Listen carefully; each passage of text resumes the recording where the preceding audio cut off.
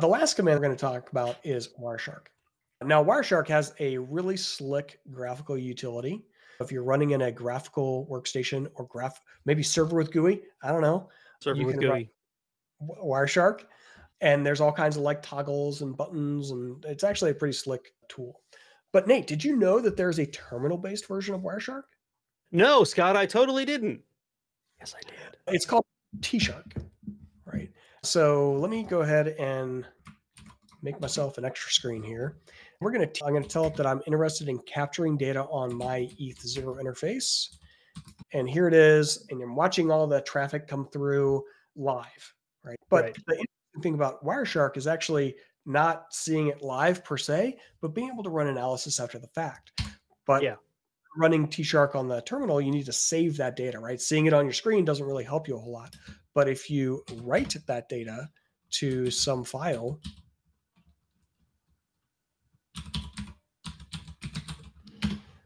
but capturing that data, and you can see the number of packets. When I do things like SSH to another host, oops, how about 10.05.238, 10.50.238. So now I'm connecting into that box, and that was captured in that packet capture that I did. Right. When you hit Control C, it stops capturing the packets. And if I run Tshark and I tell it to read my file, I actually captured one of these earlier, so I'm going to use that instead. There's all the packets it captured. But now that I have them stored in a file, I can do the extra analysis that Wireshark lets me do, which is, I think, where it's interesting. One of the most beneficial tools that I've found within Wireshark is being able to reconstruct the data that was actually passed as part of these connections. So like you can see the packets that were passed, what was actually in those packets? And not only what was in the packets, but was it interesting or useful? Right. One of the things you could do for TCP formatted packets, because they're based off of TCP sessions, which is a whole collection of data that is transferred between the two hosts for a specific connection, you can actually have Wireshark list what all the available TCP sessions are.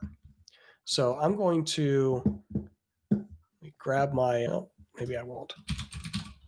A presentation on reassembling an entire VoIP conversation. That is a voice over IP telephone conversation via Wireshark. They were able to capture the entire conversation and replay it, which is pretty crazy. Yeah. All right. So what I'm doing here is I'm saying go into my log file that I captured earlier, look for TCP connections, that log file. I'm interested in the fields out of the packets that match TCP type, and specifically a TCP stream number for all of those connections. Here's all of the packets, and the number being displayed is the TCP session ID of each of the individual packets captured in that 400 packet capture. But that's a lot of data. And so what I'm really going to do is I'm going to take that list and pipe it to sort. I'm going to unique it and have it sorted by number. So there were 24 unique TCP sessions in that packet capture file. So then I can go about and say, can you please reassemble these individual sessions and show me what was in there? I'm going to grab, let's say, session 10. Here what I'm doing is I'm saying, hey, Wireshark, I am trying to read out of this capture file that I made earlier. I want to follow the TCP stream, meaning I'm going to give you a stream number 10, and I want you to reassemble the TCP transaction that happened for stream number 10. So include all the packets. And what I'm looking for is the ASCII payload data for that stream of packets. All right, so this is a HTTP connection, but it looks like maybe it was a HTTPS connection. Right. So that's why all that stuff there at the top of the screen is goopy, because that's encapsulated in secure socket layer encrypted traffic transmitted between these two hosts. So that's not super helpful. And it's also why we like using encrypted connections. It's not super useful. Right. But I did make another connection where it was port 80, right? Port 80 is the web port. It does not use SSL encryption. So if I recall the same command, but I say, hey, rebuild for me session number 21.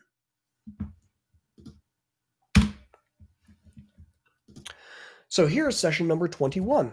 Session 21 is a HTTP GET request, and it went out to this host, and it responded back with 342 bytes of data, and it gives me a header for the HTML content that I'm getting back. And then down at the bottom, there's the actual HTML that was transferred. And so if I curled this machine,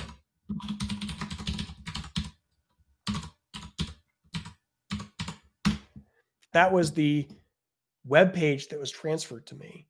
And you can see in the T-log capture, there is the exact web page that was transferred to me. You've got the syntax at the top that I could have typed in Telnet to get the HTTP response I was looking for. Yes, indeed. But if this was like a login page where I provided login credentials, guess what? That would have been in plain text across the HTTP connection, and I would have captured that in this data too. So any images could have been transferred, and it would look in my ASCII output as like goopy. Yeah. It could be reassembled. You can grab that segment and actually send it to an image viewer and see what image was transferred. Like you get the whole transaction that was transferred. Somebody could snoop on your cat pictures. Well, yes. But this is why we love secure socket layer based connections. And we want to use things like encrypted technologies like SSH instead of Telnet, because we don't want someone to be able to capture our packets and then reassemble data that was transmitted to them. This is also why we don't do things like non-SSL based authentication, because someone will capture your username and password that you are sending over non-encrypted web traffic. Now, one caveat, which I've been kind of holding in the back of my brain since you did the first example, if you're on a system that gets a ton of traffic and you don't have a lot of filters applied to that packet capture, it will accumulate data very quickly, could even produce a noticeable strain on the system, right? So just keep that in mind. If you're on like your production web server and you're trying to do some troubleshooting, be careful how long you run packet captures for and what you're capturing, because it could get big quickly. I think that's the real concern, the size of the file that you're creating, that you're saving it into. You realize you're doing a whole bunch of disk IO now to save the packets onto, and that's where the strain comes from. The strain is not capturing the actual networking data. That's passing through your machine anyway. Your kernel and everybody look at it anyway. It's more the like taking it out of the network stack and saving it to a file that is the extra process here with Tshark. I think that may be it that I wanted to show, but let me also do a Tshark -R.